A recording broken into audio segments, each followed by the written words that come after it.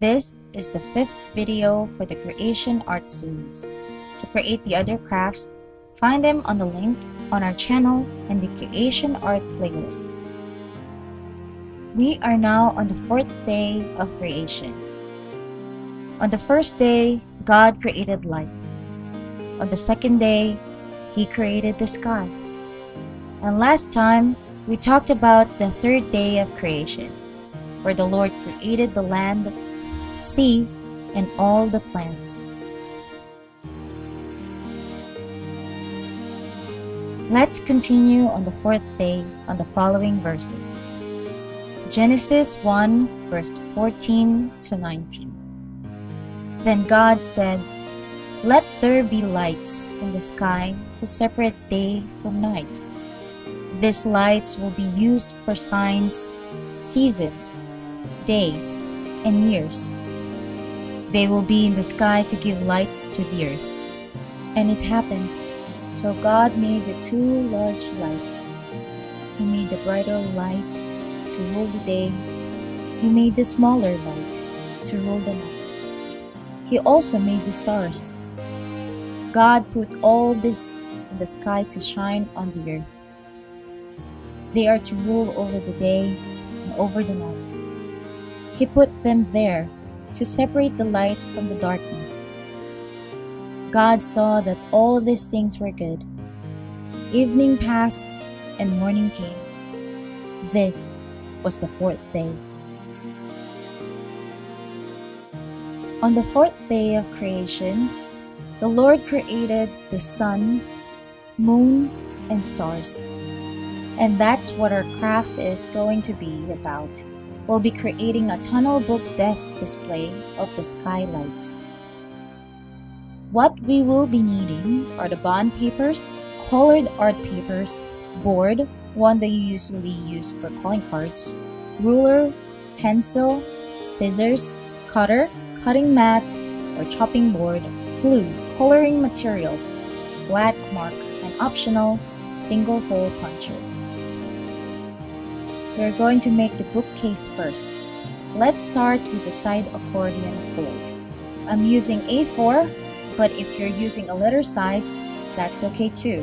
Just have to make sure that you use the same size for your bond paper, art paper, and board if you have any. But if you don't have any art paper, just use bond paper all throughout the project. I'll be showing you how to do that later. Take your paper, ruler, and pencil. We need to mark every 1 inch on the shorter side until you reach the end. Do this for both sides.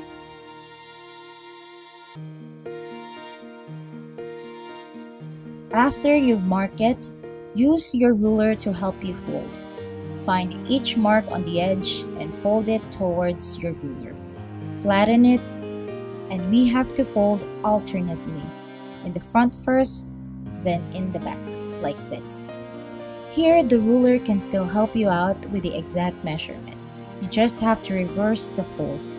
By using it this way, your folds will be even. At the end, there will be an excess of the paper. Connect the 2 marks and then cut it off. Careful when you use the scissor, okay?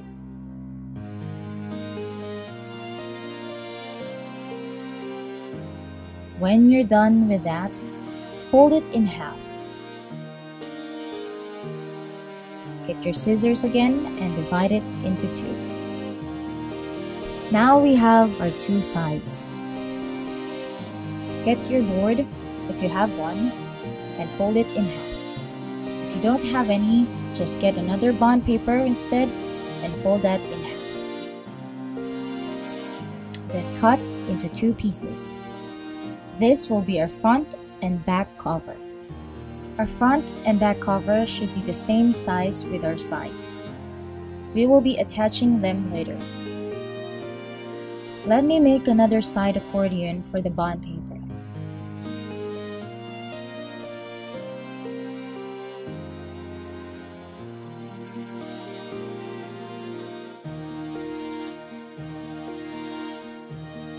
I'll be working on the boards for now. I'll teach you how to work solely on the bond paper later. Take one piece to be our front cover. Remember, our sides measurement is 1 inch. We'll also need to make a 1-inch border around the front cover. They should always have the same size, the side and the border. Make sure that you work on the inner side. We will be removing the inner rectangle to make a window frame for the front. You can use a scissor to remove the inner part, but that would be a little challenging. It'll be easier if you use a cutter instead. Always use a cutting mat or a chopping board when you're using a cutter. In this case, you won't damage the surface of your table. And don't be shy to ask for help if you can't use a cutter yet. I don't want you hurting yourself, okay? Be careful not to damage the remaining frame. Use a ruler to guide your blade. If you made a mistake and did so, you can either use a scotch tape to stick them together or just ask someone older to do this part for you. Our front and back covers are ready and we can combine them together now. Take the part that you removed from the front cover. We'll use this for the bottom of our tunnel book. Determine how big your cover will be. You can reduce the size or not. What we need to do is to make a fold on each side. The size should be smaller than our border. Since we have 1 inch for that, let's make half an inch here. We'll fold it again with the help of the ruler. Our bottom piece should look like this. Now it's time to attach this to the window frame. Get your glue and stick it at the bottom. Make sure that you're gluing it to the piece that has the pencil marks. Use scotch tape to attach it securely. Get one side and we'll combine it to the front cover with a glue. The main reason why the side and the border should be at the same size is because you need to attach them together. If the frame is too small, the side will have excess parts sticking out. Repeat the same process for the other side.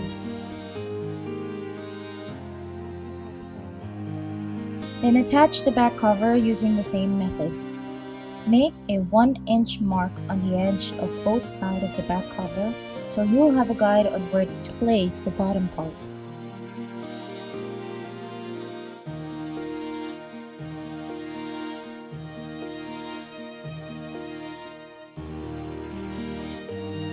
Now we have our book cover and it's standing up well.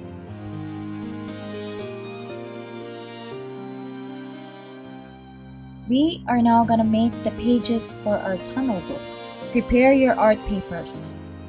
We made original printout guides for you that you can download. Link in the description below. You can just print the images directly on your art papers like what I did. But if you don't have any printer, that's okay. I'll teach you how to draw it directly and make your own design. I'll be making the day setting first. Get a blue or yellow art paper for the background. Fold them in half like so. And cut them. Let's try to put them in the tunnel book.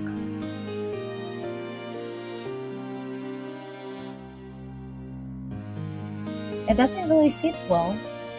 That's why we need to cut a piece from each. Measure 1/4 inch from one end. Make 2 marks and connect them. Then cut away with your scissors. Now they snugly fit.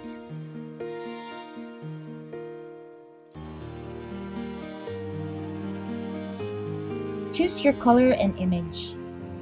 I want to cut this sun to put on the day setting. Note of the unnecessary parts that needed to be removed.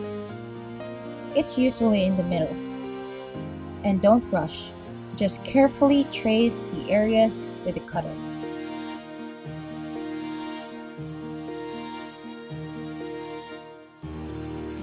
The borders for each book pages is 1/2 inch on all sides. This is because it should be smaller than the main border on our book cover. Wow, our sun stencil looks great.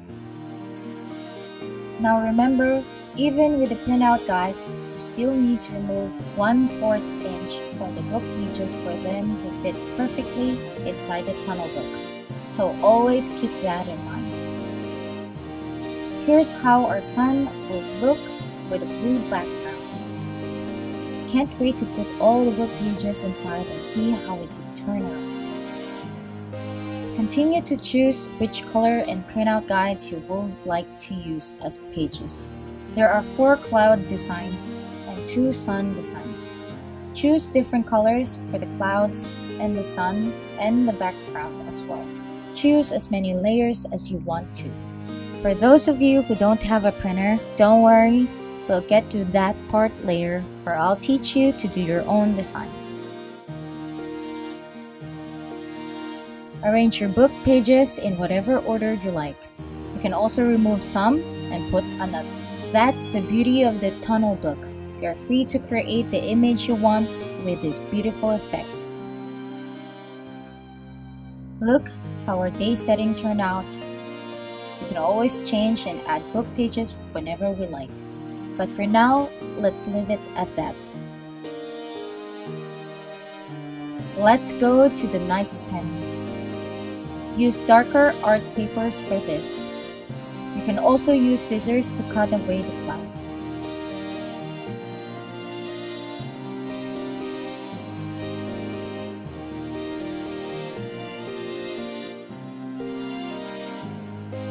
Finally, for those who have art papers but don't have any printer, and for those who freely want to create their own design, here's the instructions for you. The most important thing to remember, regardless of whatever design you want to draw, are the 1/4 inch that you need to remove from each book pages and the border of 1/2 inches. Once you mark the border around the book pages, you are now free to draw whatever you want. However, since we are creating clouds here, it's good to make note of where you want to place them so that they can still be visibly seen on our tunnel book. Once you're satisfied with the design, remove the unwanted parts with scissors or cutter.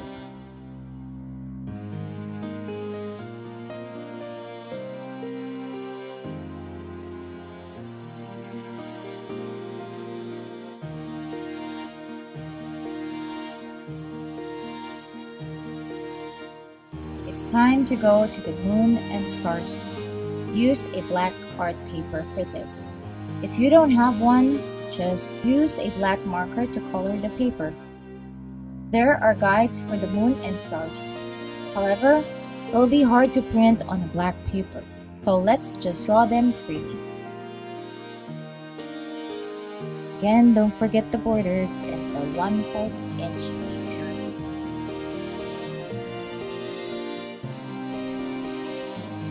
I'll be using the 2 halves of the black paper, so we'll have the option with the night sky. Draw your moon while you look at the existing clouds. We want our moon to be seen amidst everything. You can draw stars or shapes like so that looks like diamonds all over the paper. Change the drawing on the second black paper to depict a different moon. I'm making a full moon here, then some stars and bigger diamond. If you have a single hole fastener, use it to make circles on the black paper. The big difference between these book pages from the rest is where we are cutting. Observe then when we were cutting earlier, we remove a bigger part of the areas in the middle for the clouds. However, here, we are cutting the shapes out instead. This is because we want the black to show the dark of the night and let the yellow paper show through the shapes. Add extra circles or shapes to fill the empty spaces.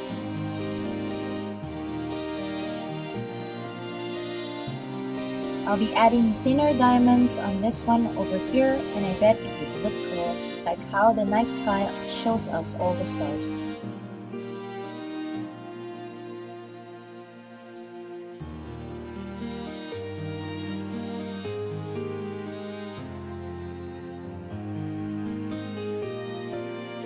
See, it feels like a beautiful starry night. This means that for the night setting, we need a yellow art paper for the background. When I use the other design, it gives a different feeling. That's what I love about this project. There's a lot of freedom and creativity involved. You can easily put this on your book tunnel and change from day setting to night setting. But I made another book tunnel cover so we can appreciate both night and day setting at the same time. The only difference here is that I made the bottom part a little smaller than the first one. Now we can place each pages. Oh, I forgot to remove the 1/4 inch from the yellow paper. That's why it's not fitting well. Let's remedy that, shall we?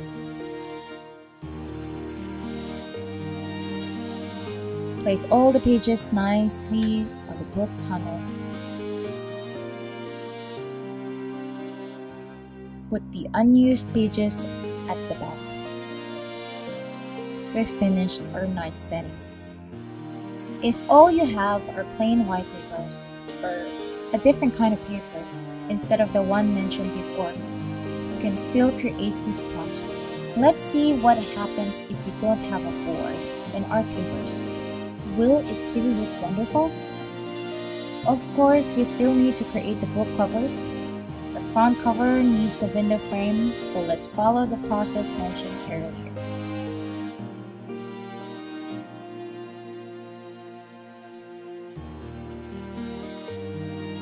Oh no, I messed the frame up. Don't worry about it. We have our tape, we can just stick them together. Let's attach the bottom part. But first, I think I want to remove some of it, make it smaller than the first one. Decide whatever size you want. Combine all the parts of the tunnel book. Let's see if it will hold up like the first two. Ta-da! It does! It still works as the other two. Let's set this aside first and work on our book pages. We'll just be using the bond paper here. Get your pencil and ready your coloring materials. What you need to do first is to create small sketches. Start with the main drawing and see how you would like it to look when you put it together. Then, for the next boxes, divide them into parts. Like here, the sun, clouds, trees at the back, the middle, and the front. This process actually gives you more freedom to create any pages, any drawing, and tell different story or setting. The only limitation is your imagination. In a small sketch, it seems I need 5 paper. 1, 2, 3, 4, 5, and 6. The last one would be for the background. Before we start drawing, we need to mark the 1/4 inch that we need to remove and the 1/2 inch border. We need to do that to all the pages so we won't have to worry about it later.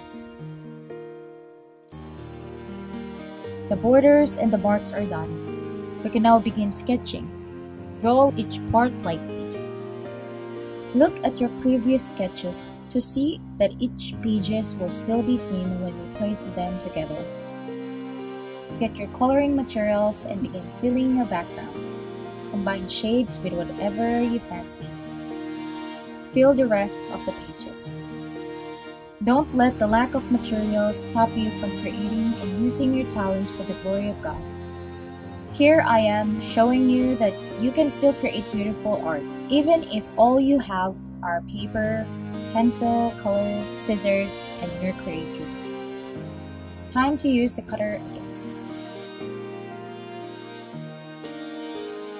God's steadfast love endures forever, as it is written in Psalm 136, verses 1 and verses 7 to 9. Give thanks to the Lord, for he is good, for his steadfast love endures forever. To him who made the great lights, for his steadfast love endures forever. The sun to rule over the day, for his steadfast love endures forever. The moon and stars to rule over the night, for his steadfast love endures forever. Let's place them together and see how they look. It still look wonderful. If you used colored markers, you will get a more vibrant effect. But I love how this one turned out. There's a homey and cozy feel to it. In the day 4 of the creation, the Lord placed the sun, moon, and filled the night sky with stars. You can create countless designs that you can place inside the tunnel book desk display. I couldn't resist and cut another set of day setting. I think this one has a more sunset mood to it, which you easily can place on your tunnel book to change the display.